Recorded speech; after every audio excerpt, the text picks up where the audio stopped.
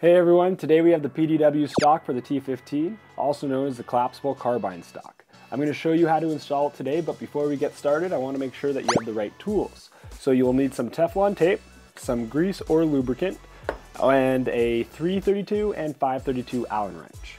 Alright, so without wasting any more time, let's get right into it. So step number one is you're going to want to remove the sleeve that's around the ASA. In order to do that, you're going to take your 332 Allen wrench and just remove the screw. It's just a set screw, so it should come slide right off.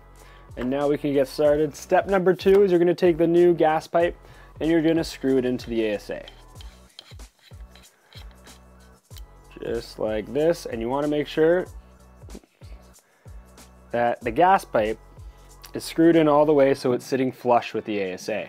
So step number three, we're going to take our lubricant and we're going to apply some to the O-rings that are on the gas pipe, okay? This is to prevent friction when we're putting the rest of the stock on.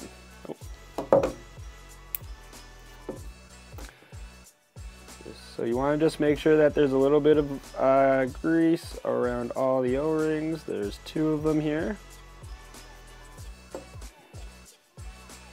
rub it around.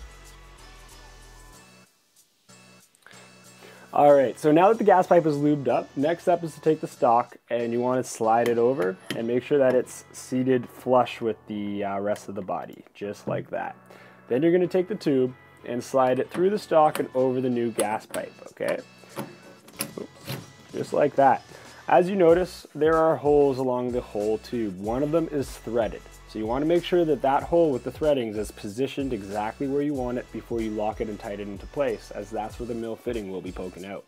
So I wanted mine sitting right on the bottom of the gun, so now it's in position. I'm going to apply some pressure so it slides over those O-rings and locks into place. And then we're going to put this screw at the back to make sure that it's secure. All right.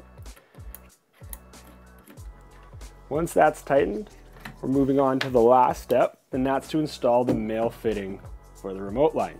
Before you actually start threading it on, I want you to take a little bit of Teflon tape, roughly about an inch or two, and wrap it around the threadings. This is going to help create a better seal once you install it. Okay.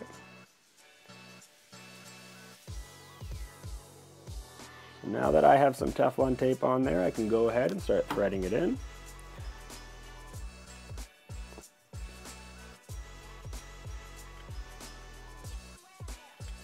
Oops. Oh, tiny piece.